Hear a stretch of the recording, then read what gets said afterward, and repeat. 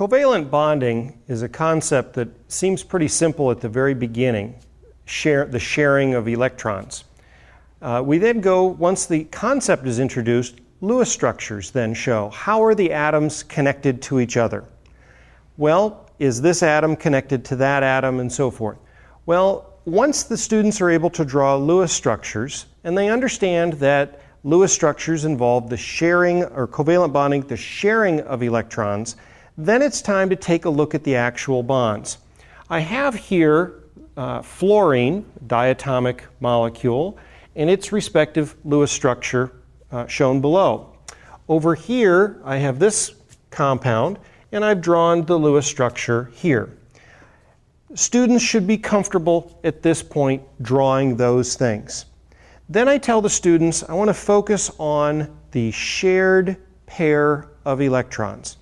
And sometimes my students struggle if I show them all these electrons, which ones are the shared, which ones are the unshared. It seems like a very simple concept, but something that I've done that seems to help is to say I want to focus on this pair of electrons. And here's how I'm going to make sure that all of my students focus on those electrons. I'm going to erase all other electrons so that they have nothing else to really be looking for. This pair of electrons. Now, a definition that seems very abstract to students would be electronegativity. Electronegativity, the ability of an atom to attract electrons to itself. The ability of an atom to attract or pull electrons towards itself. Well, we're going to take a look at these electrons right here. And I have over here a visual model of that.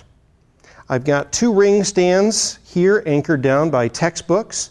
Here's a fluorine, and these two styrofoam balls represent the shared pair of electrons between this fluorine and this fluorine.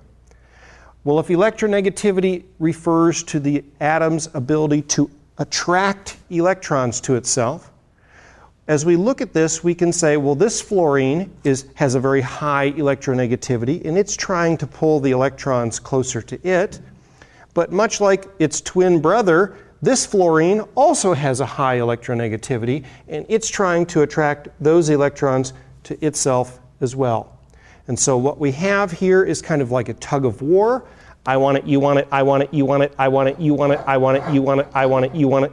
And what we see, equal sharing.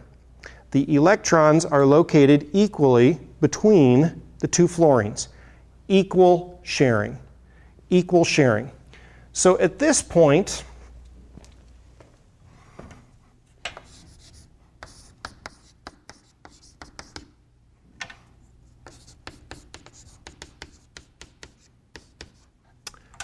equal sharing occurs there. Well, if we look at this molecule here, and again, to help my students focus, I want to focus just on these two electrons. So I am going to eliminate everything else to help my students focus on the electrons of interest. Those electrons. If we look at the periodic table, we can see fluorine where it is, carbon where it is. We see carbon has a lower electronegativity. It's not as able to pull electrons to itself at nearly the same strength that a fluorine can. The model helps the students, I think, to see this.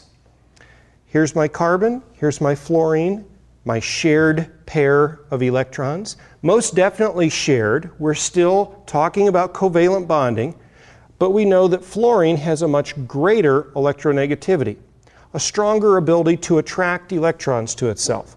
And so when the tug-of-war officially starts, I want it, you want it, I want it, you want it, I want it, you want it, I want it, you want it.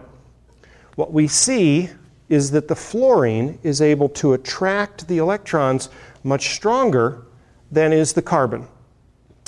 And so we have sharing, but yet it is unequal sharing. Unequal sharing.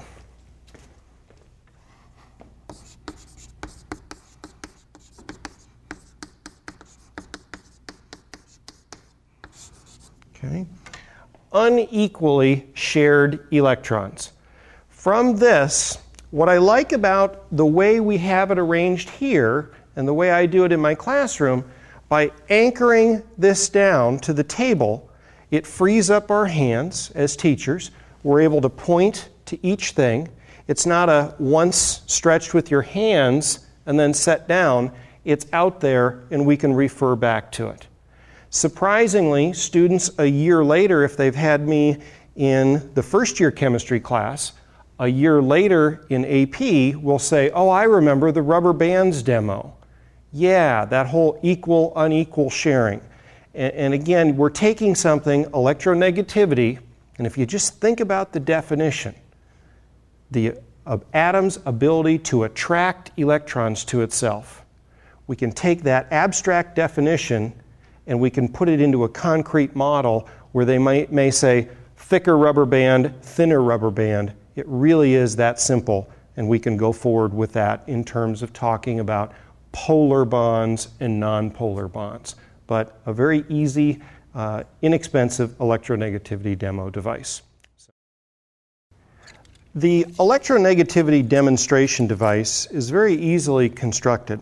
It consists of two styrofoam balls, okay, found at a number of different art supply places, rubber bands, and two jumbo-sized paper clips.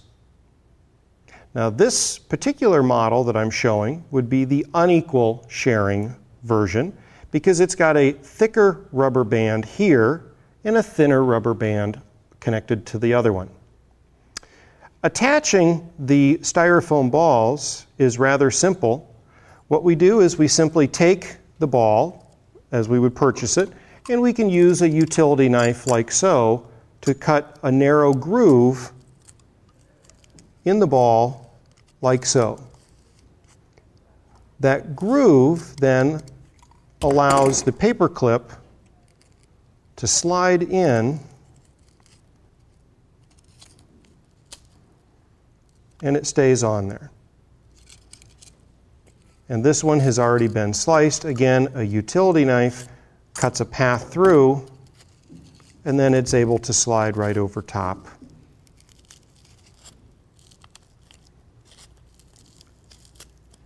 Just like that. And then, as we move it, the styrofoam balls stay put. And it turns out using the styrofoam balls is very important because in our students' minds, electrons are little particles with a minus sign on them. And so it's really important to go beyond just having a paper clip there.